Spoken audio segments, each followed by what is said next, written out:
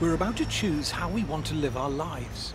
This is the single most important political decision any of us will make in our lifetimes. It's been more than 40 years since we were last asked. It could be a half-century before we're asked again, if we're asked at all. I think this is the last chance that we'll be able to vote on EU membership when we still have a recognisable identity as Britons. And what makes it scary is that if we go the wrong way, we're in it for certainly my lifetime and probably my kids' lifetime. I'm on my way to Brussels to better understand the deal that's on offer. This is about our ability to say to ourselves that we are a genuinely democratic and free people. That's how important this is. In return for our democratic rights, we've been promised prosperity and security. Are these promises convincing? The choice before us is all about democracy and how highly we value it.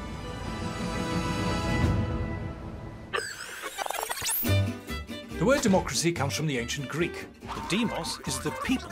The people are meant to be in charge, not politicians or bureaucrats. They're meant to serve us, not rule us. We have given them some power, but only temporarily, and we can take it away from them if they displease us. That's the theory. The EU, s'il vous plaît.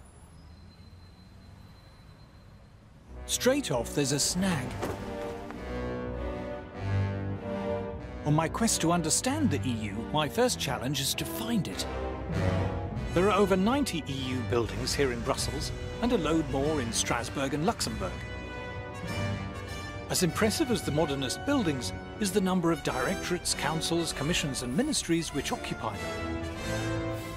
But here the EU slips its first cog. For a democracy to function, there needs to be transparency. We, the people, need to know how the system works.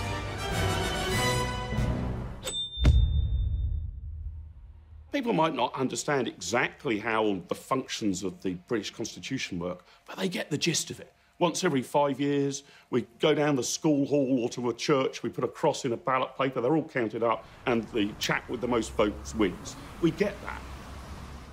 You try working out how a European Commissioner is appointed. It's positively Kafkaesque. You can't actually get your head around who does what, why, and who is answerable to whom. The European Union, which imposes laws on 28 countries, is made up of 7 main institutions, which include the European Council, the Council of the European Union, the Court of Justice of the European Union, the European Commission, and the European Parliament.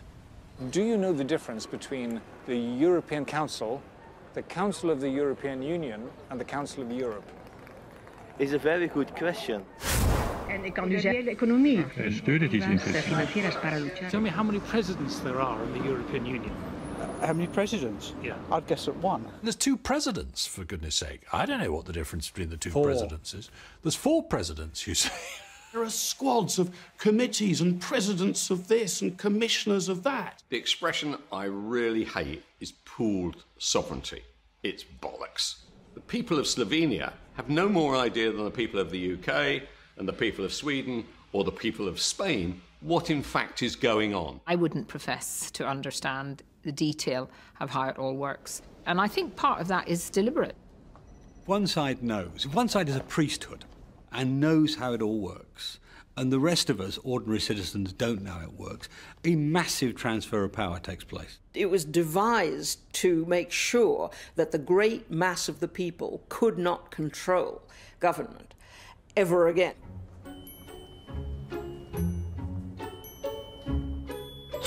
Problem number 2.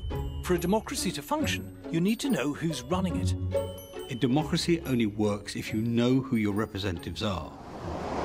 David Cameron, tough, tries to hide it, probably quite a nasty piece of work. Tony Blair, oily. There is only room for one in the lifeboat, Tony Blair. The ordinary voter, who's going to hand them all this power, can make up their mind whether they like them, dislike them, because they see them in the papers, they hear them on the radio, they watch them on the telly. Do you recognise this man? No. Do you recognise that man? No. I challenge you to name almost any of them. Do you recognise this guy? No. Was that chap Juncker? Is he one of them? I didn't know whether it was just the British being a bit thick, so I thought I'd ask some folk in Brussels. Oh, yeah, yes. Martin. Martin. Can you tell me who that is? No. Who are all of these Eurocrats? Who are they answerable to? Ah, but here we come to problem number 3, accountability. Would it help if you knew who they were? Because you don't have any power over them, so what's the point? In the EU, there's a thing called a parliament, but it's not a parliament as we know it. In the EU, the parliament isn't in charge. Have you ever known anyone know who their MEP is? Nobody does.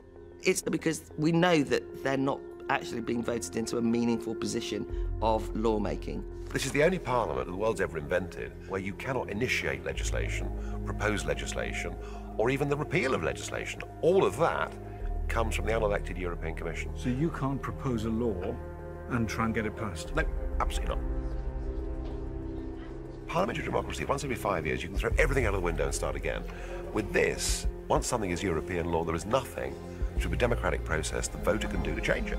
The people whom we elect to go to Brussels have almost no power at all. They do what they're told. Got even less power than the House of Lords, for goodness sake. Our votes for these people are pointless. They are fundamentally pointless. The European Parliament's an irrelevance. The European Union bureaucratic structures, who are appointed, not elected, have all the real power.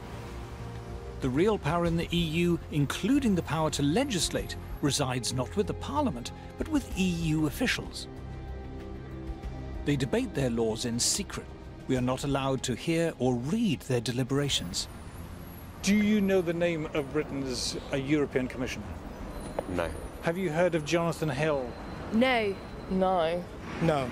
Did you vote for him? No. Did I vote for him? Yeah. No. No.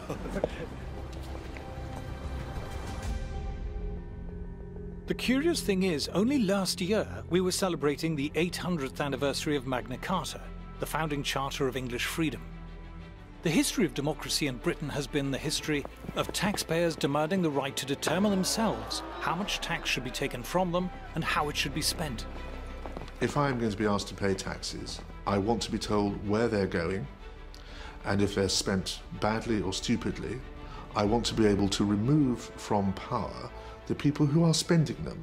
What made Britain rather different from most other countries was that at an early stage we said no government could pass any law or impose any tax without first getting the authority of the British people. So it's a major thing that we can be taxed by other people without our say.